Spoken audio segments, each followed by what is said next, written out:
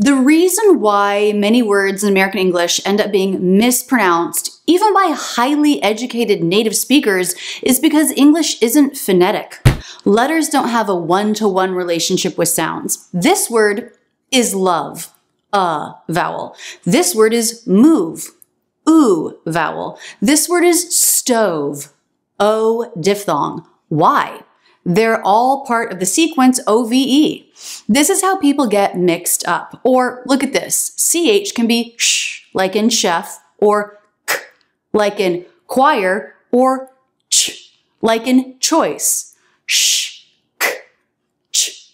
No wonder I found examples of people taking this word, where it's an SH, echelon, and pronouncing it like a CH, echelon.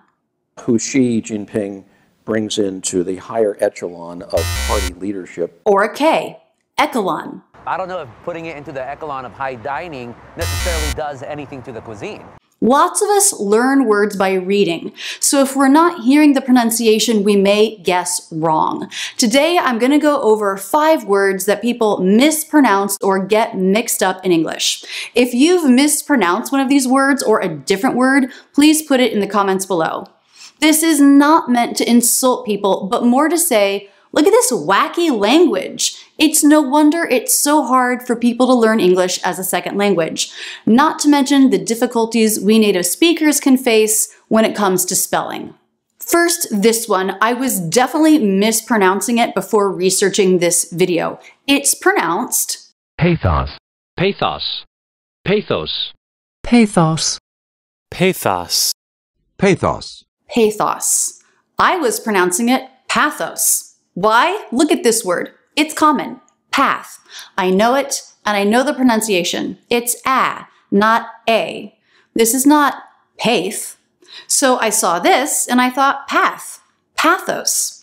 But this word is pathos, or less commonly, pathos. I went to Youglish to see, am I the only one mispronouncing this? No. I was in good company. Lots of native speakers were mispronouncing this. By the way, the phrase in good company means to be in the same situation as others you respect. In this case, I found other people mispronouncing this word just like me. Story is an influential tool which can mold the most obstinate of minds by means of appealing to an individual's pathos.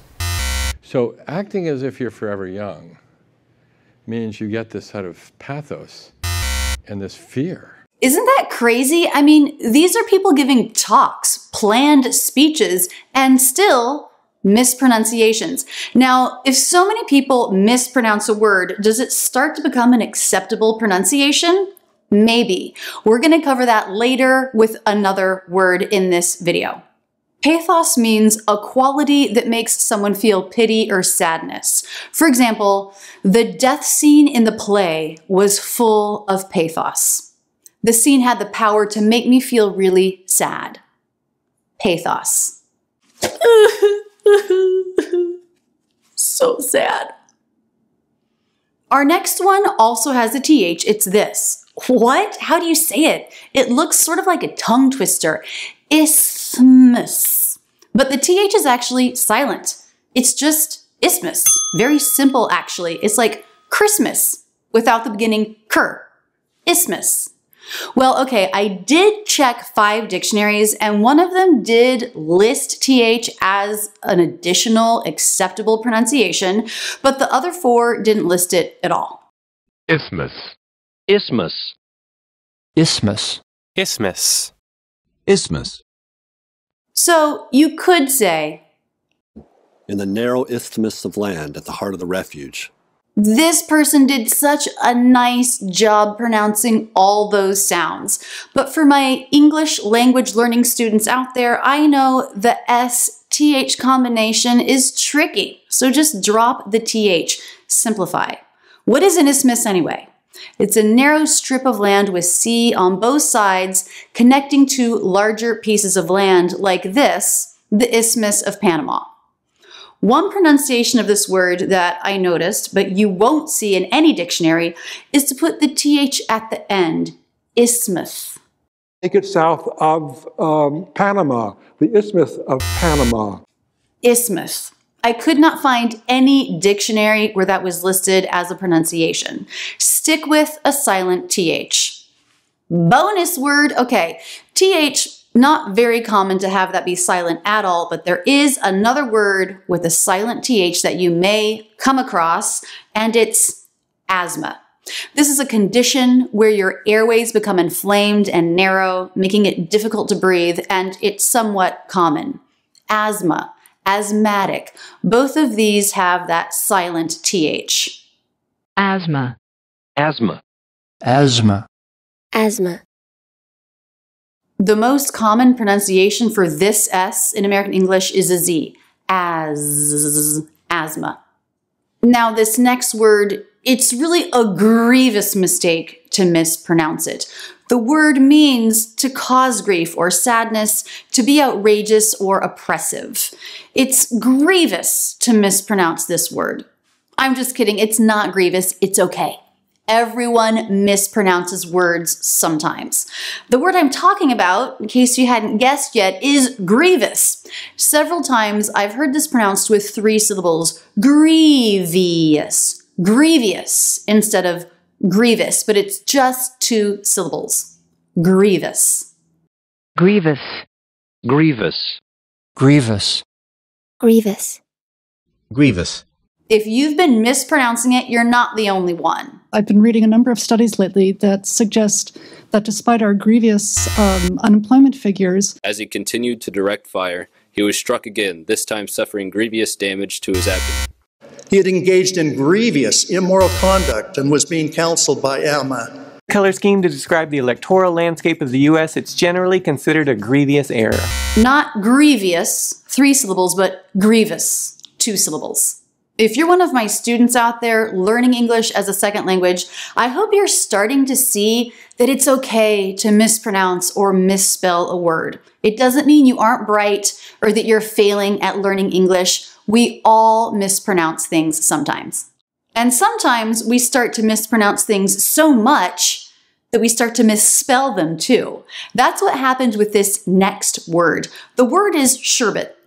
No silent letters, no letters doing weird things, but somehow many people's minds have added an R.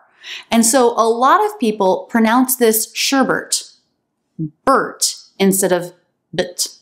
Sherbet, but there's no R there in that second syllable. In fact, if you type it into Google, it's going to let you know that what you're asking about isn't an actual word. What is sherbet? It's a frozen dessert made with fruit juice added to milk or cream or egg white or gelatin. Personally, I don't like sherbet. So many people are saying sherbet with that extra R. Red Roof, orange sherbet, popularized the Mad Men. I didn't mind using that and a little sherbet cup too that I had. But it's just sherbet. Sherbet. Sherbet. sherbet. Sherbet. Sherbet. When you hear so many people mispronounce a word for so long, it can be very hard to believe that that's not the pronunciation. I mean, here's an example.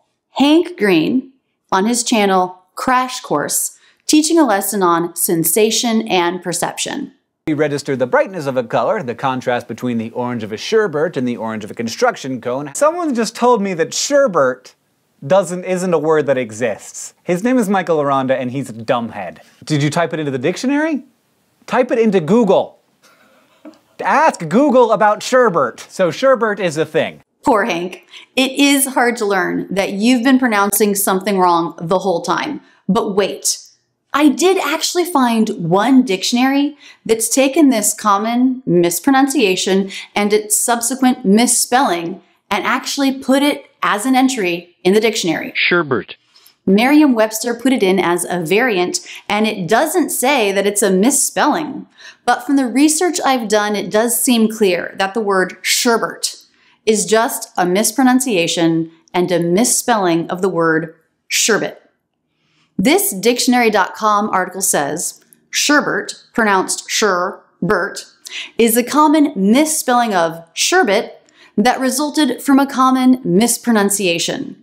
Its prevalence has resulted in its inclusion in some dictionaries as an alternative spelling. So there you have it. If you're interested in Hank's actual lesson on sensation and perception, I'll put a link to that video in the description. So there are some words that Americans mispronounce, etc., etc.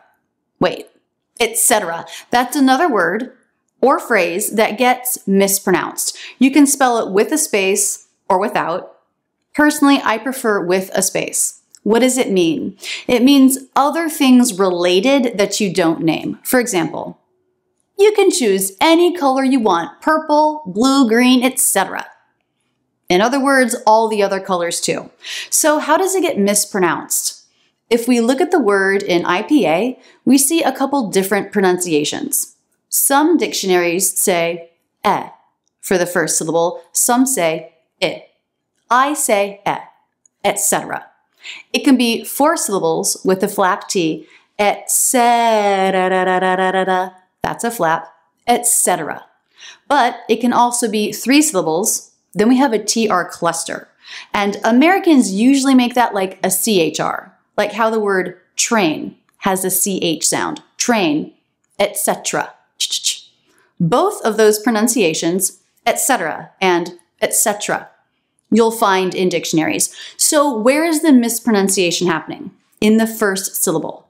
I think because of the letter C, which can be k, a K sound, or s, an S sound, like it is here, people want to put in a K sound in that first syllable. They say ick, etc., etc., instead of etcetera, etc. But the first consonant is definitely a T, not a K, in all listed pronunciations. Now the difference is subtle because T and K are both stop consonants. We don't usually say the whole sound when the next sound is a consonant like here. So the pronunciation I want you to use if you're my student learning English is etcetera, etcetera. This is most common and that first T is a stop T. That little quick stop of air, that's what we hear as a T. Etcetera. The rest of the word is smooth with that flap T, etc. Second syllable stress, etc. So the next time you're listing things, you can name a few and say, etc. If you've ever mispronounced a word, please share the word and the story in the comments below, or tell the story in a video, post it to Instagram and tag me, Rachel's English, so I can share it. It just normalizes it, you know? English spelling and pronunciation is incredibly challenging. If you've mispronounced a lot of words in your life, it probably means you've learned a lot of vocabulary from reading, and that's something that I think is pretty cool, so kudos to you. If you love looking at the quirks of the English language, please keep it going now with this video, and be sure to subscribe to my channel with notifications on so you never miss a lesson. I love being your English teacher. That's it, and thanks so much for using Rachel's English.